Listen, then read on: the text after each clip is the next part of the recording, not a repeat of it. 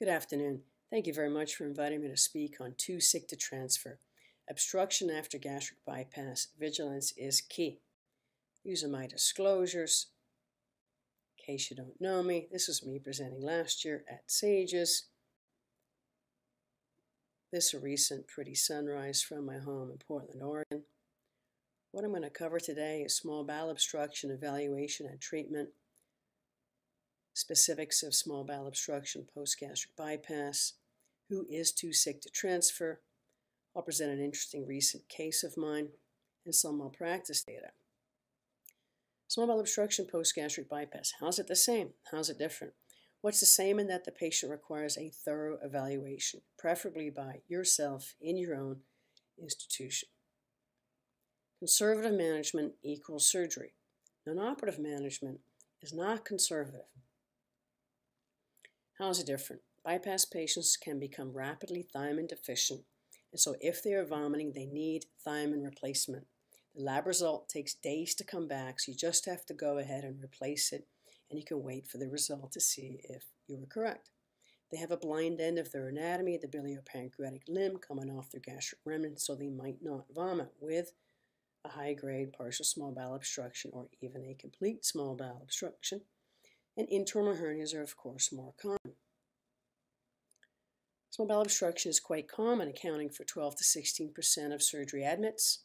You have to take a detailed history regarding their pain and vomiting, physical exam for tenderness and their vital signs, lab evaluation, electrolytes, white count, lactate, fluid balance. They third space a lot of fluid and will be dry. They need fluid resuscitation.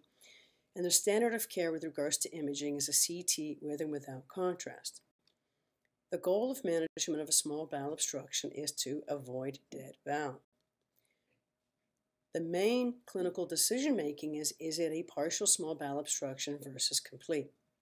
Complete obstruction can lead to bowel ischemia and perforation.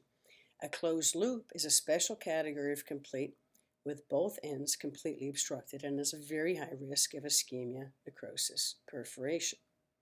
If it's clinically obvious that they have a closed loop obstruction, you can go straight to surgery. If not, get CT. Who is too sick to transfer? Well, if they have signs of ischemia or sepsis, such as fever, hypotension, tachypnea, tachycardia, elevated white count, and organ dysfunction, such as altered mentation, low urine output, and elevated lactate. Now, of course, you can always operate and then transfer the patient, which is much better than transferring a patient with ischemic bowel and then they arrive with dead bowel. The prudent and conservative thing to do is to operate. There's a lot of literature now on the value of oral contrast in small bowel obstruction, being both diagnostic and therapeutic. There was a very good Cochrane review a few years ago on this. And the appearance of water-soluble contrast in the colon within 24 hours of administration predicts resolution of a small bowel obstruction with a sensitivity of 0.97 and a specificity of 0.96. In terms of treatment, there were 6 randomized studies which showed that contrast did not reduce the need for surgery, but did reduce hospital stay. Partial small bowel obstructions is where you can try non-operative management. Again, this is not conservative. There's one thing you get from me today. Complete obstruction must be ruled out. No signs of ischemia. X-rays showing contrast in the colon within 24 hours. They do need an NG. It needs to be placed gently, just past the GE junction, 40 to 45 centimeters. Kept NPO, given fluids, monitor the ins and outs, and frequent reassessment on the surgical floor by the surgical team. Complete small bowel obstruction, of course, we're all taught the traditional surgical dictum. Don't let the sun rise and set on a complete small bowel obstruction, i.e. they need surgery within 12 to 24 hours. This is still a safe approach.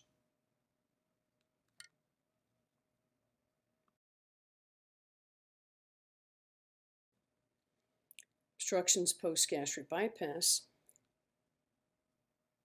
can be caused by many things. Those general to any patient, such as adhesions or incarcerated hernias, And post-gastric bypass with some things more common. Internal hernias, kink or strictures at the JJ, which can be associated with the Bezor, and intussusceptions. Who needs an operation after small bowel obstruction?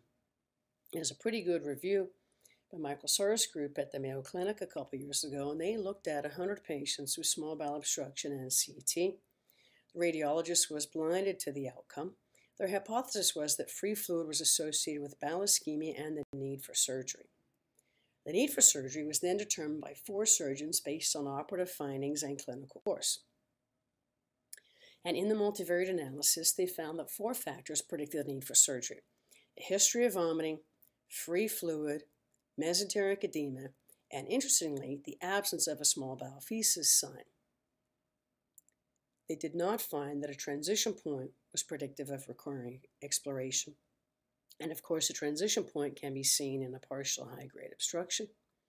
The combination of all 4 of the predictive factors had a sensitivity of 96% and a positive predictive value of 90% for requiring surgery. Here's a CT showing free fluid around the small bowel. Here's one showing mesenteric edema from that paper. On to internal hernias. Seems to me there's been a progression from retrocolic approach more toward the anticolic approach in gastric bypass. Anticolic's what I've always done myself the past 20 years. And there's less internal hernias. There are 2 sites for internal hernias in the anticolic approach. Labeled number 1 here is under the roux limb, sometimes called the Patterson defect, and number 2 is through the mesenteric defect of the jejunocleidomastomy. In the retrocolic approach, there's a 3rd area through the transverse colon mesentery. There's a recent large review in surgical endoscopy a few years ago of almost 2,400 patients undergoing bypass over an 8-year period. It was anticolic and both internal hernia spaces were closed. And they found that 93 or 3.9% had reoperations for possible small bowel obstruction, presenting at a mean time at 20 months after surgery. And the causes for reoperation for small bowel obstruction were 27% internal hernia, 47% adhesions. A small portion of those were due to kinking at the JJ. And surprising to me, almost 10% due to intussusception at the JJ, which I've not found to be a common problem.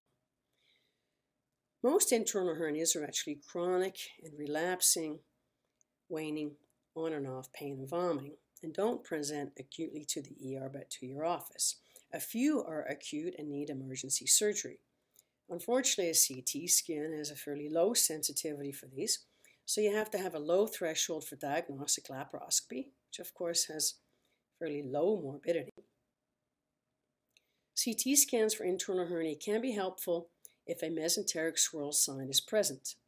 This sign also has a low sensitivity but high specificity. Here's an image of a swirl sign around the SMA.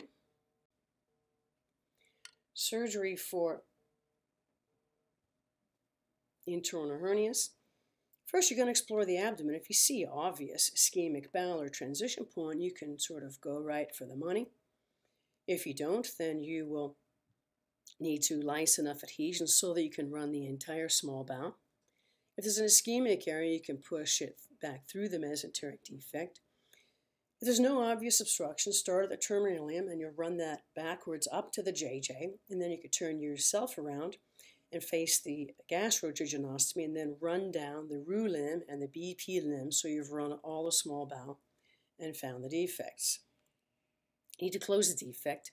Occasionally, if the patient is very thin, which I think is a risk factor for internal hernia, you may need to close this with mesh, and we have a video on this at this meeting. Early small bowel obstruction post-gastric bypass is more concerning, is more likely to need operation. A recent publication in SORT found that 1.7% of patients develop a small bowel obstruction within 30 days of surgery. 59% were at the JJ, 79% required reoperation, and 20% had an associated leak. Of course, obstruction at the JJ can lead to leak at the GJ, and unfortunately 6.9% died. So this is a significant problem with high morbidity and mortality. Here's a nice coronal CT image of a kink or stricture at the JJ. The pouch labeled P there, and you can see contrast going down the elementary limb, and the arrow pointing out the transition point and relatively decompressed bowel afterwards.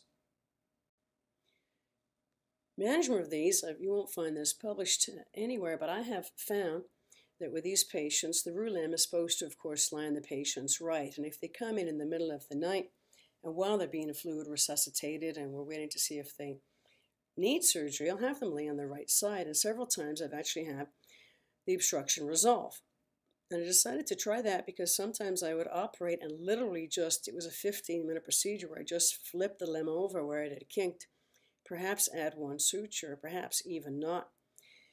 If there's a persistent or high-grade stricture at the JJ, then you may need to revise it or bypass it. I've not personally had to do that. Here's a target sign of intussusception. I find there's a significantly high false positive rate of intussusceptions on CT. And so following the patient closely with vigilance is key.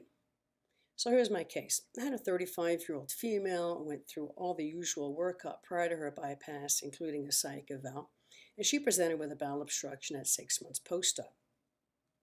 Her past medical history included chronic anticoagulation for lupus anticoagulant, and she had had multiple spontaneous abortions due to that. She also had an anastomotic ulcer early post-op, had thiamine deficiency. She delayed her presentation to me because she was on vacation out of the country. And after the thiamine deficiency resolved, she had pseudo seizures, which is a psychiatric problem. And when she presented with the bowel obstruction, she was 10 weeks pregnant and had hyperemesis gravidarum, despite, of course, her counseling to not get pregnant in the first year post-surgery. So she presented with sudden severe umbilical pain, could not get comfortable, did have vomiting, had passed no flatus in 24 hours, was tachycardic, hypertensive, had an elevated white count, low urine output, exquisitely tender abdomen. And so I decided to take her immediately to surgery. And this is what I found. I had closed the defect. The suture was found there, though, to be pulled out of the mesentery, perhaps from her vomiting. I was able to gently push that bowel through the defect. It immediately pinked up and closed the defect with a running suture. She felt immediately better, went home the next day.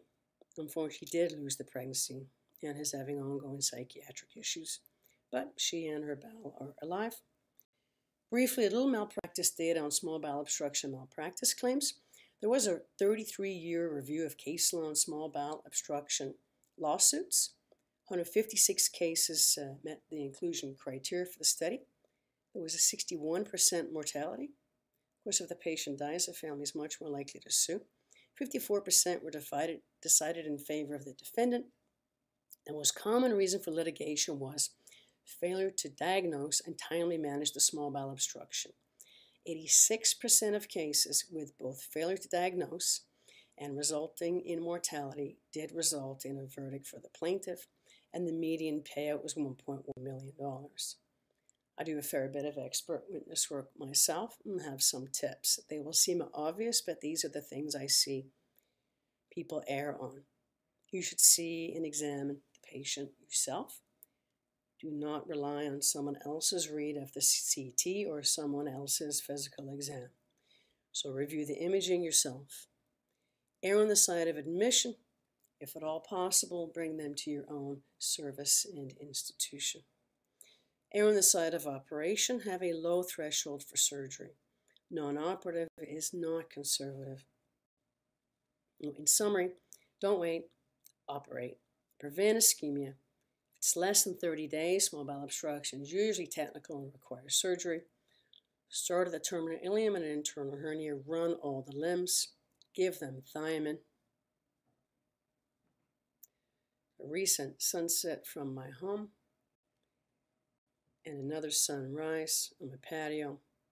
So most importantly, remember, don't let the sun rise and set on a complete small bowel obstruction.